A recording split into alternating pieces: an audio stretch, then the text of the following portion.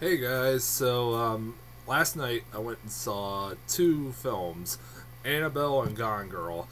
I went to pre-screenings of both of them, and I would have posted this last night, or recorded this last night, but didn't get back till like 1 o'clock in the morning, and I was pretty goddamn tired, not to say the least. It just was a long, long day. I went and saw Annabelle at 7, and I saw Gone Girl at 10. So yeah, that's how long I was in theater for, like, what, 6 hours? Jesus Christ. Um. Anyways, let's start talking about Annabelle. Annabelle is a movie that I I was looking forward to it somewhat. I know a lot of people that have been looking forward to it. I keep hearing everybody from work, friends of mine, all like, "Oh, that looks so goddamn scary. That looks so goddamn scary." I'm not joking. That's like pretty much all I've heard the last few weeks. And I liked the teaser trailer for this film. I thought it was if you saw my review for the teaser, I thought it was really good and really effective, and I thought it was kind of scary. The second trailer, I thought it was not as good, but I was like, all right, I can get behind this. My only problem going in with this was, like, you know, they gave enough of a good backstory to the doll in the first 5 minutes of The Conjuring that I really don't think there's really a reason for this movie to exist. And I was just sitting there, that was like my mentality going in, like, but, you know, maybe I'll be wrong. Maybe this movie is not, like, completely unnecessary, not just a fucking cash cow. Um, and, well, it is a cash cow. It is. It's not very good. It isn't. I wouldn't say it's horrible. I've seen a hell lot worse, when it comes to horror movies, but this wasn't very good. This is speaking of that. If you didn't catch my last review, I mentioned that this is this October, this month, I'm going to be doing a horror movie review each week, and this is the start of it. And I'm in trouble if this is a sign of things to come, because this movie wasn't very good. Like I said, it is completely unnecessary. That's one of the biggest issues with this movie, is it's completely unnecessary.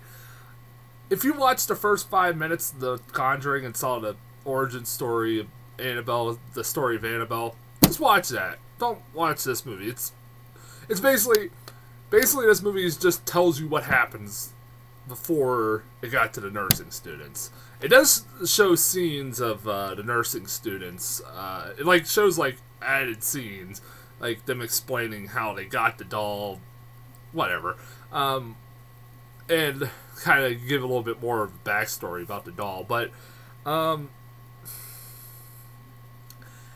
this movie, I mean, it does have some creepy moments. So I'll give it that. It does have some creepy moments. Very few and far between. Probably the creepiest moments of the fucking movie were just still shots of the fucking doll. That doll is fucking creepy. There are some really creepy shots of that doll in this movie, Annabelle. And it doesn't help also that this mom, this is bad parenting, my opinion, fills her baby's room full of dolls, and they're all fucking creepy. And it's like, you're gonna give this kid fucking nightmares for the rest of his life. What the fuck? What? Look, acting in this movie is not very good either. Especially that female, or the mom. I thought she wasn't very good. I didn't think, she was very wooden. Definitely very wooden of an actress. She did not really show much emotion when something really fucking serious was happening. Or fucking even worse was the black girl, the black neighbor, that just randomly comes in and get her story randomly, and halfway through the movie, almost towards the end of it, and you're supposed to feel sorry for this character, really. I couldn't give a fucking shit. Yeah, she was not very good either. The only person that seemed like actually have a fucking personality was the husband. He was at least trying to show some personality. Yeah. Also, this movie is filled with, like, every fucking horror cliche of the last 10 fucking years. It is. It's like, this, and that's something I wouldn't bitch about too much, but it is, like, very noticeable. There's fucking jump scares everywhere. There's that fucking cliche that I hate the most that is, like, prevalent. Nobody mentions this. I'm hoping I'm not the only one who continuously notices this in a lot of horror movies lately. But you ever notice in a lot of horror movies, especially fucking found footage movies, this happens all the fucking time, where there's a scene where the main character is down on the ground and they're crawling away from something that's coming after them or something like that, and fucking it pulls them back and they start screaming. You've seen that fucking cliche a million times, and I'm like, I fucking hate that. Like, in found footage movies, it's always prevalent everywhere. It's usually a female that it happens to, and it happens in this one too. Honestly, this movie wasn't that bad for me until, like, halfway through the movie when they decide that this movie, you know what the plot of this movie is? It's the plot of Paranormal Activity 2. Verbatim. I'm not joking. It is. If you see Paranormal Activity 2. Except for it doesn't end the same way as Paranormal Activity 2, which that would have been kind of awesome. Because I didn't really give a shit about any of these characters. At least with Paranormal Activity 2, I did give a shit about some of the characters. Actually, I really liked Paranormal Activity 2. I thought it was better than the first one. But, yeah, it also includes a fucking demon. And instead of, like, unlike fucking Paranormal Activity, where you don't see the demon, you do see the demon in this movie. And it's a big, giant fucking horn thing. And you're like, what? Like, when that first popped up, I'm like, why is there a demon in this movie now? What the fuck? Why? It's like, and it's so fucking stupid. It is really dumb. There's not much, I don't want to go into too much detail and give it away, and but, like, once it started with the demon shit, I was like, alright, this movie's lost me. This movie isn't very good. And then, also, this movie tries to fucking tie in with the first one, or The Conjuring. Like, I was, like, kind of curious at the end of the movie. I was like, alright, how the fuck does this doll end up in the hands of the nursing students after this? And the nursing students at the beginning of the movie explained that her mom gave her the doll. She don't know where she got it. So I'm like, okay, how does this mom get the doll then? It's just convenient. I'll just tell you, it's conveniently in a store that she walks into, and she buys it, and you're like, that was fucking stupid. I was just like, alright, that was fucking stupid. And at that point, I was like, this movie was pretty dumb. Yeah, this movie wasn't very good. Nowhere near as good as The Conjuring. Not even fucking close. I'm so...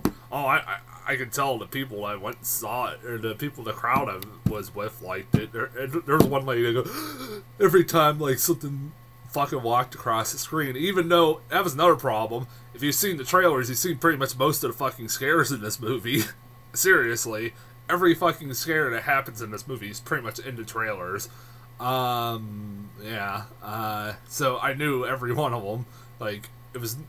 But people behind me still were fucking scared by it. I don't know. Yeah, this movie isn't very good. It was disappointing, because, you know what, it could have been good. You got a creepy story. That doll's fucking creepy, and you could make a pretty good story out of it. I should have been worried that it was being directed by a guy who... He's been a cinematographer for James Wan, the guy who made The Conjuring, also made Saw, stuff like that for years. But he's also directed only two other movies, and that is Mortal Kombat Annihilation and the Butterfly Effect 2. I never saw the Butterfly Effect 2. I see Mortal Kombat Annihilation, and that was horrible. That was very horrible. So, yeah, I should have known that this was going to be a bad movie. I mean, it doesn't have as bad special effects like the fucking Mortal Kombat Annihilation did. Yeah, so I don't really recommend it.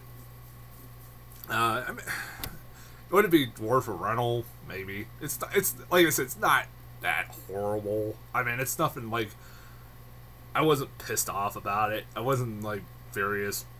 At the end of the day, it was just like, alright, that was a movie I watched. As far as trailers, I got Horrible Bosses 2, which honestly looks really funny.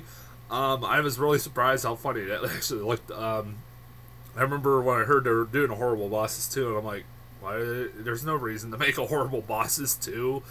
It's obvious a fucking cash cow, but this one's got Christoph Waltz and Chris Pine, and it looks like it's gonna be a lot of. There was a lot of funny jokes in that fucking trailer.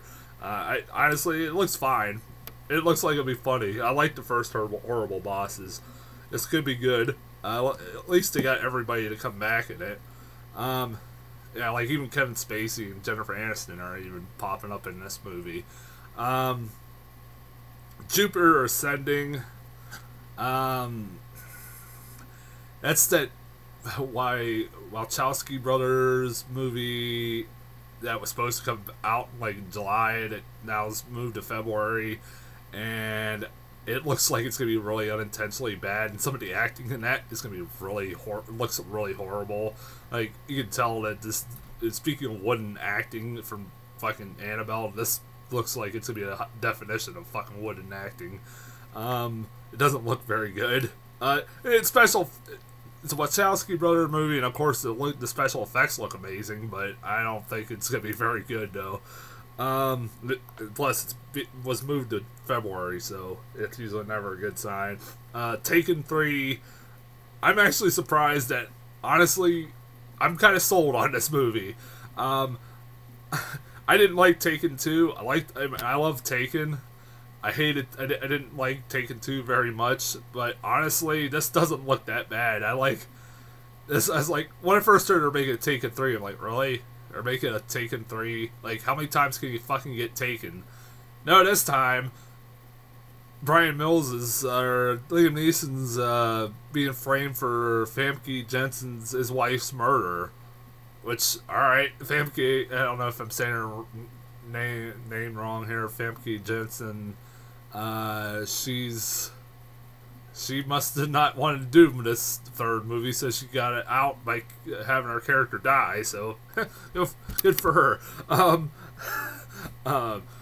Yeah. That could be interesting, and they somehow got Forrest Whitaker to be in this movie. Okay, and like, what the hell are you doing here, Forrest Whitaker? You're an Oscar-winning actor. I don't know.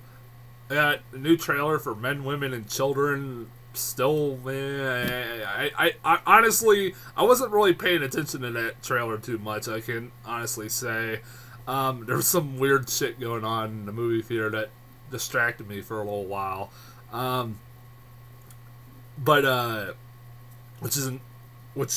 wish I could tell that story. I'm not gonna even tell that story, but yeah, from what I can tell, it's just about a bunch of series of stories about how we don't know the people that we're very close to or our family members, and it's from Jason Reitman. I like Jason Reitman, so I don't know, maybe it'll be good. And the last one I got was the re-release of Saw trailer. I love the Saw movies.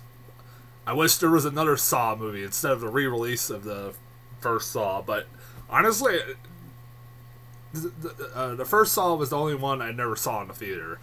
Maybe I'll go see it. I don't know. I don't think there's anything else coming out that week, so maybe I might as well. It's crazy. I think that movie's been out 10 years now. I've seen that movie like a million times, and I don't know if I want to see it in theaters again. I mean, when I could just watch it on DVD. I hope that they're fucking gonna do an 8th movie, because I'm still pissed about how that series ended. They need to make another fucking movie. There's no reason for them not to make another movie.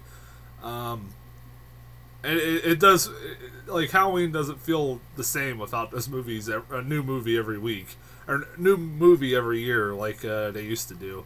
But yeah, I'm gonna get off here.